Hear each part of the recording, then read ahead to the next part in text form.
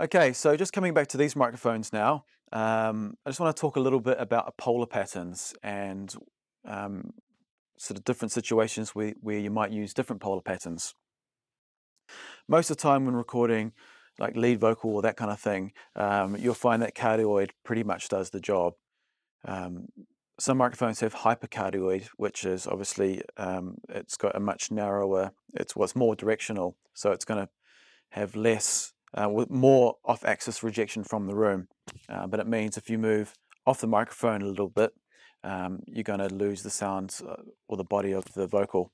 So I think maybe for like live situations and that kind of thing, they can work quite well if you've got a band playing in a room and you want to try and eliminate, the guitar amps or the um, drum kit or whatever. You could put it on hypercardioid and it means it's a more directional microphone. But in the situation of recording a vocalist with no one else in the room, cardioid is pretty good, which means it's picking up the sound really just from out in front of the microphone. To show you the effect of off-axis rejection, I have an acoustic guitar and vocalist in the same room and will record the vocal with the mic set to Omni. Because I'm not a love song and you're not glory, there'll be no happy end to the story.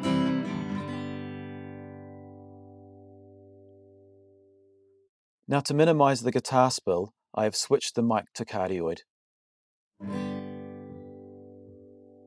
'Cause I'm not a love song and you're not glory, there'll be no happy end to the story.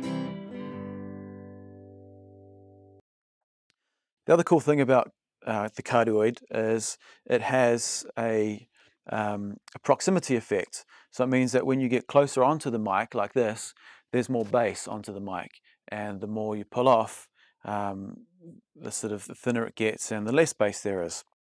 So here's an example of someone singing into a mic set to cardioid at a distance of 5 inches. He climbs the mountain whilst we sit and dream, and both our heads are in the clouds, but above them he can scream. And now the same thing, but a foot away. He climbs the mountain whilst we sit and dream, and both our heads are in the clouds, but above them he can scream.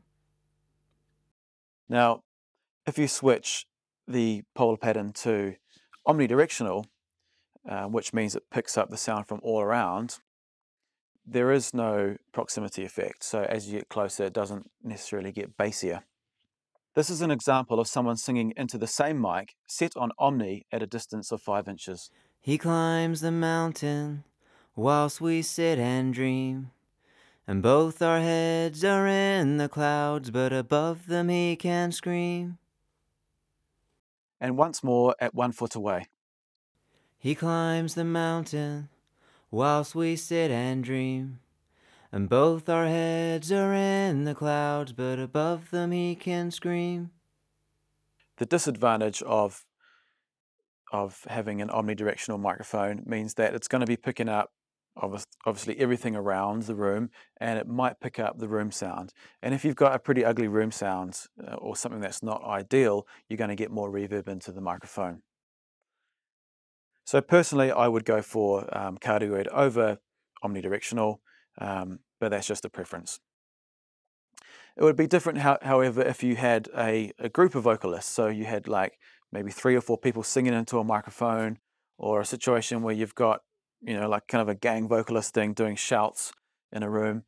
Omnidirectional would be perfect for that because you can flick it to omnidirectional. People can stand all around the microphone and can all be captured from the one mic. So that's quite a cool thing to use that for. Another polar pattern would be the figure of 8, which means it's picking up from the front and the rear, which can be quite cool if you've got 2 vocalists singing into the same microphone. You can have one on each side. To show you the difference between figure of 8 and cardioid, I have 2 people singing into a mic set to figure of 8, and then I will switch the mic to cardioid.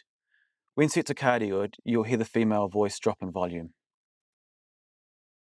'Cause I'm broken without you. I get frozen and go numb.